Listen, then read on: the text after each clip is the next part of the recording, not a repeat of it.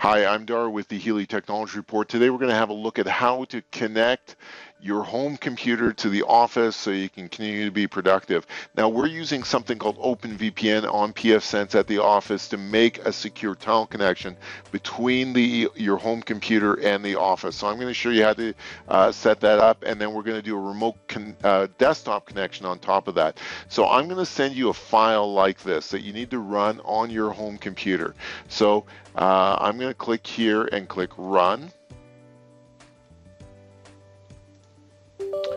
And now we are going to, my computer requires an additional password to install any software. Now once yours probably doesn't require that, this is the installer, so I'm going to click Install. And it's finished. Now this software on my computer is already installed. On yours, you might already have an icon down here. If you don't, like I don't, we're going to click on the Start button and type OpenVPN. You'll have an application like this that we want to run. And once we start it, you're going to have a new icon down here, which looks like a computer screen with a little lock on it.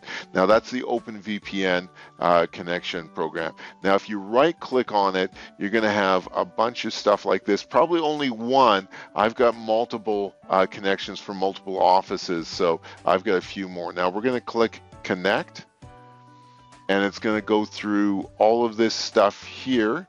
And it says successful, and now it's going to close right away, and you'll see that the icon down here now is green in the center. Now that's really important. It has to be green. If it's yellow, there's a problem and you should call me. Now it's disappeared, but if we click on this hidden icon area, you can see that the icon is still here.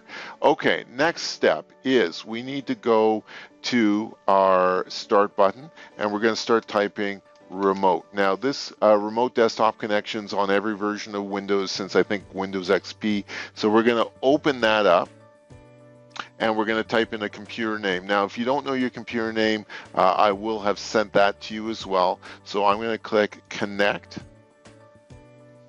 and now it's asking me for a password. Now this is where you type in the password that you would normally use on your office computer.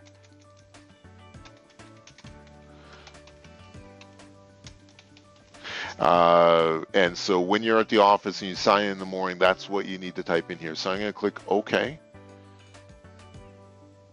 And now it's connected to your office and the computer. Now, if you receive this message here, it's probably you logged into your computer at the office. So I would just say yes, and it will disconnect from your session at the office and create a new session. You'll see all your icons, your Outlook, your special applications.